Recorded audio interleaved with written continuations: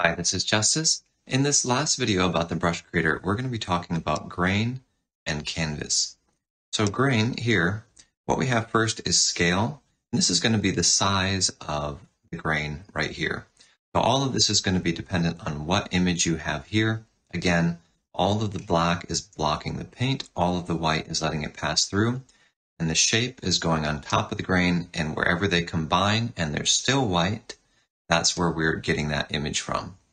So I have spacing set again to 100 to demonstrate this clearly.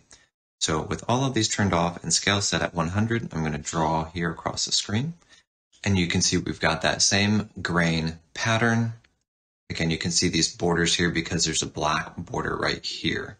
So that is what that separation is between these lines. So here you can see the scale. If I bring this up, that's going to make that much larger.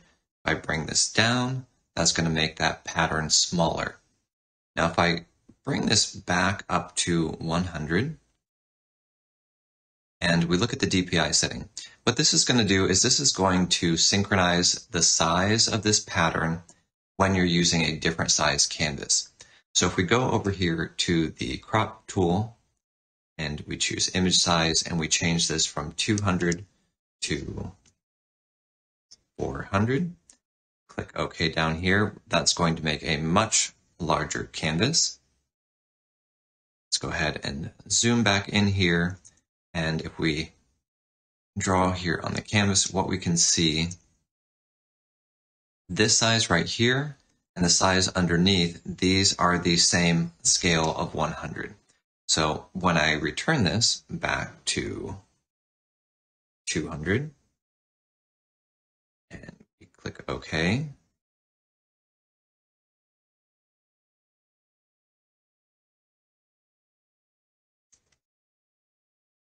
you can see these are the same size. For this section, I have hidden all the panels except for the brush creator, and we're going to look at tiled texture. So tiled texture here, you can see what I'm doing is I'm revealing the grain underneath.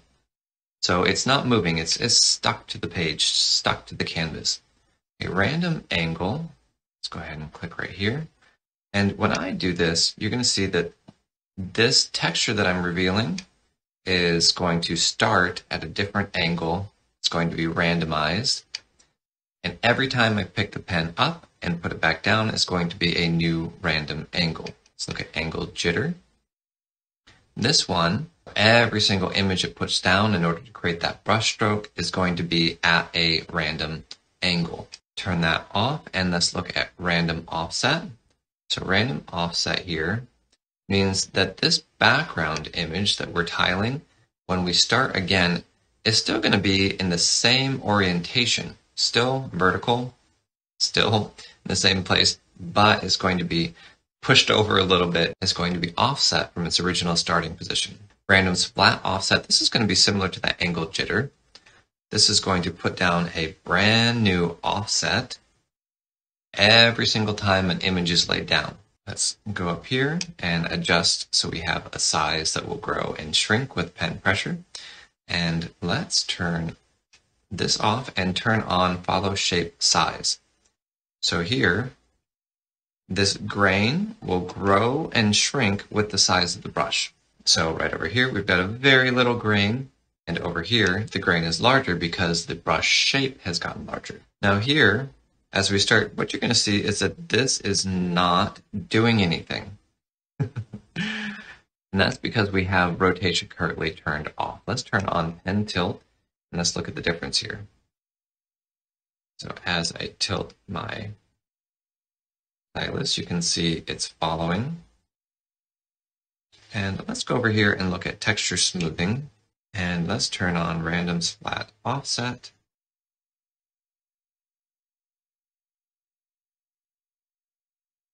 And zoom in here, and let's turn off texture smoothing. The edges over here are anti-alias so that they are much smoother and nicer to look at. Let's look at the canvas settings. So the canvas I have selected specifically for this is CA01.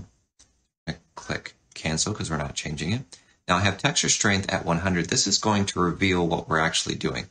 Texture contrast, 100 is going to allow you to paint on the light colored spots.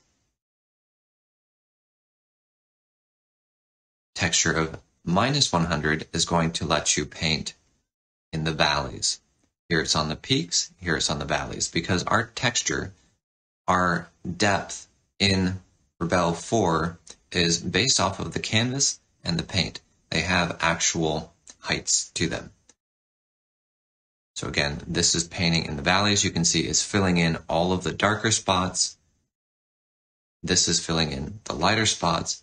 If we bring texture contrast to 0, you're going to see it's going to be just a little more gray, a little less extreme.